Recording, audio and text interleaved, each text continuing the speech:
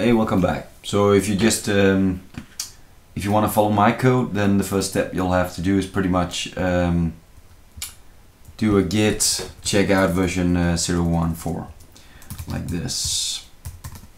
Already did it, so I won't do it now, but if you want to follow along with where I'm at, that's what you have to check out.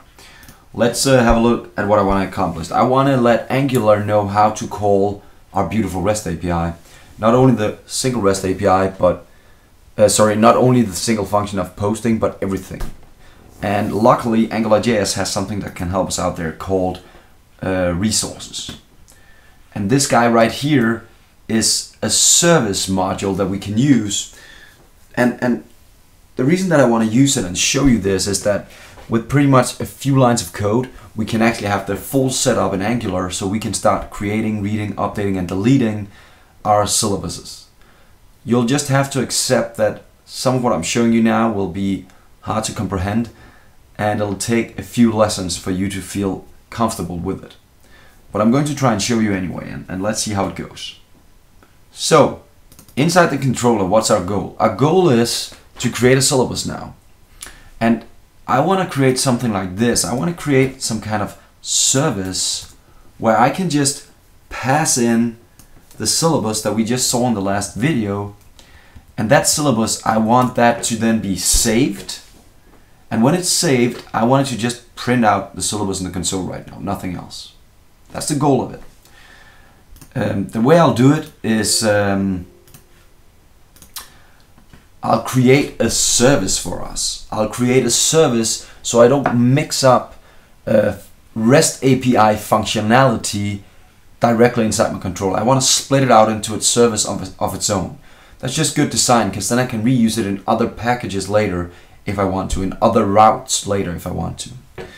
So I'm going to do that. So I want something like this, where I can do a syllabus service.save, and then I'll send in the new syllabus that I showed you before, and then when it's done saving, I want it to tell me just right now as a console log.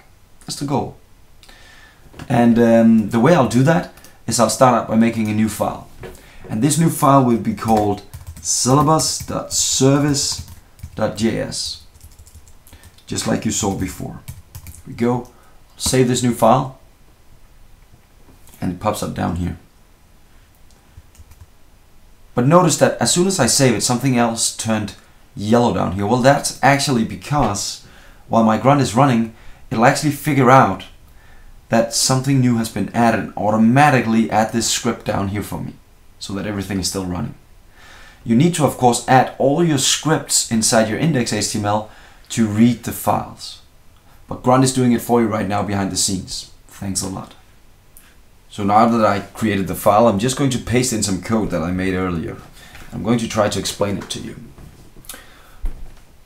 Every time in Angular.js, we can register modules. And right now we have our module, and that is called Course Planner app. So that's like, think of it like the global guy. He knows everything about everybody. And inside him, I can do .factory to create a service. Or I can do .controller, like I do here in my controller, to make a controller for Angular, right? So Angular has some specifics you can add to a module. In my case, I'm going to add a syllabus service, and all it pretty much is just a function, and then something else happens here. It actually injects into that function. It tells the function, for me to work, I dependency inject this resource thing for you. You need that, and automatically behind the scenes, it's being generated for you and sent into the function. Again, don't worry too much about it yet. We'll do more of this later. And then, the only thing I want this guy to do is pretty much explain the URI for my REST API. And if you remember it, it was /API/syllabuses and then an ID if you needed it. This is allowed not to be here, but it makes it available if I need it. Like I did with the get a single syllabus, or the delete, what syllabus would I want to delete, or the update, right? So this is all you need now. So if I save this, it means that now I can actually do the full REST API directly from the controller using this service. but I need to get that service inside the controller. And here I'll do another dependency injection here by a comma and doing a syllabus service here, saving that, and now I can actually start saving for real my syllabus. I just want to make one more change because I messed up last time. I called this guy name. It should of course be title, right? Because it's the title field, so the syllabus name should be title and lecturer. Let's save this and let's try to see if the code is still running.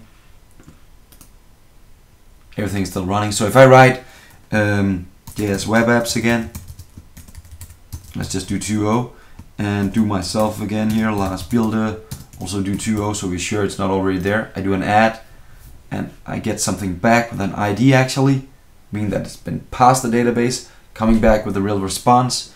And if I open my database here, RoboMongo, I'll actually see that it actually added the new JS web apps.